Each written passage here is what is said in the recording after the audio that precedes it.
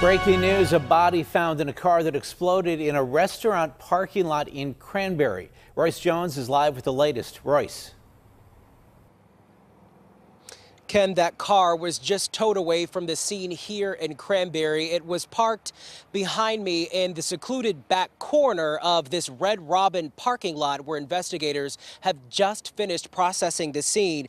This is video that our photographer rolled on when we pulled up. You can see some of the tires popped, the exterior is all burned up, and the windows were blown out, sending small shards of glass scattering across this parking lot, even as far as where we're standing right now. The intensity of the flames were captured in this photo that a viewer who was working nearby sent me. Some people who live in the area tell me you could see the smoke shooting up from this parking lot, and they live 4 or 5 miles from the scene, and they could see it from their house.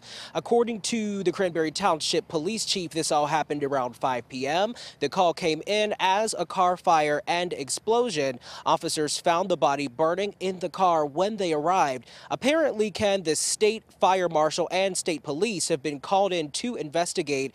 Investigators will spend the night getting an ID on this person and contacting loved ones. It remains unclear if this fire and explosion is being investigated as suspicious.